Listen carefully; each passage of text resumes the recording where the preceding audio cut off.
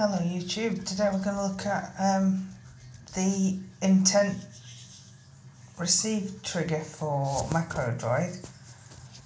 I've made a macro called new triggers on the store, so if we click templates and then click search, I'm going to type new triggers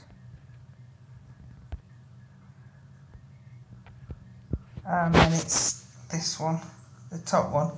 Someone here decided to do a copycat version. I don't know why. They just literally copied my macro and then uploaded it. If you look, the descriptions are exactly the same. And mine was also put up first, so I just thought I'd call them out on that. It's a little bit mean. So we open this macro. I'll put the link in the description anyway for the correct one. So what happens is when there's a change on Android phones or tablets or whichever Android you're using, so for example, if your battery changes, it sends an intent, and it's sort of like a global intent, so pretty much any app can access it, which is why this one was able to access it.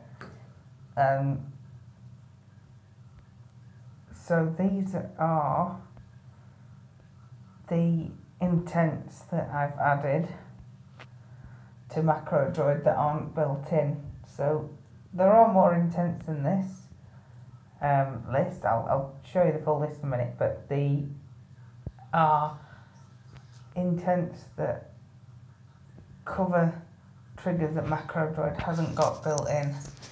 So these ones are compatible with Android 4.1 and above. So there's different ones. So when Bluetooth states change, that kind of thing. All these ones. Then, so picture taken, for example. What you do with these, you decide which one you want. So for example, if you wanted, what does this one say? Device shutdown, that's a good example. So you press that and then press copy, and that copies just that particular trigger, and then you go back to your macros. So if we just go home and create a fresh one, for example, and then press this paste button, it puts it here. So now when you add actions, you can detect the device that is shutting down.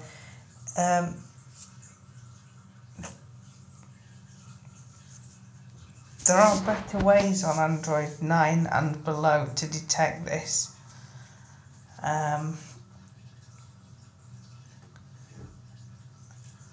But Android 10 and above, it's kind of the only way you're going to be able to detect it, because Google had to decide to remove some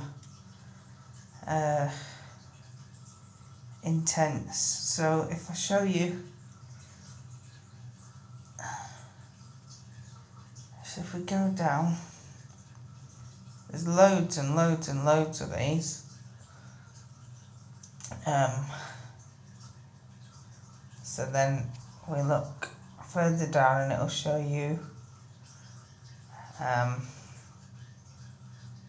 so we've got keyboard change, for example, or system language change and stuff for SD cards. You can copy any of these. Some of them have got descriptions and some haven't.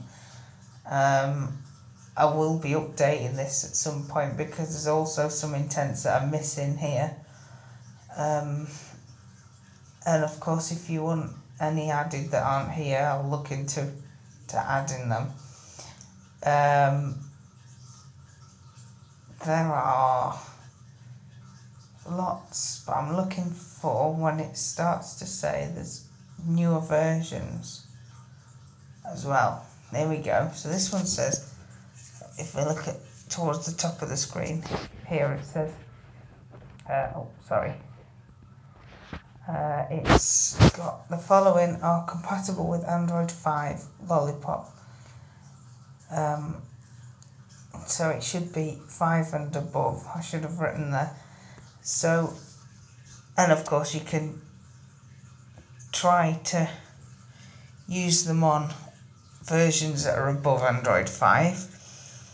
But as we start getting up the versions, so Android 6, 7, and subsequent versions, security does get tighter and silly restrictions, as I would call them, start getting implemented by Google. So some of these older triggers, so these triggers here are compatible with 5. Some of these are not going to be compatible with newer versions. But your best bet is just to try and see if it works. And these are Android 9 ones now. We've scrolled past 8.1, and then there'll be ones for Android 10, but there's absolutely loads. This macro itself doesn't do anything, because if it did, then it would just trigger all the time and cause huge battery drain. And it wasn't about the actions, it was about the triggers. So none of these things, these intent receives, are built directly into MacroDroid.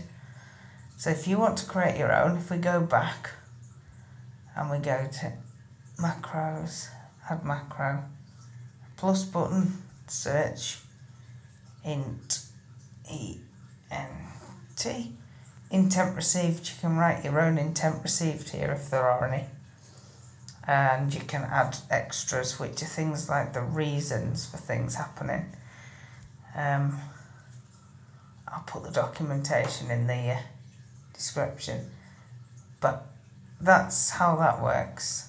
So yeah, there are others, but it's just there's just such a massive list, and things change so fast that the list is growing. And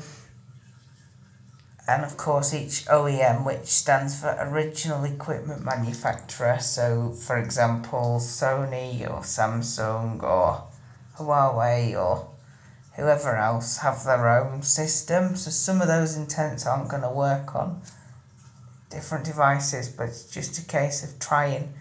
So in the log, when you press system log, it will show you if there's been errors. And if there has, then you can sort of work out what to do with those. But I just thought I would give you a little bit of an insight as to how that worked, and I'm hoping that was helpful to you. I'll see what I can do to update the list anyway. Okay, thank you for watching. Take care. Goodbye.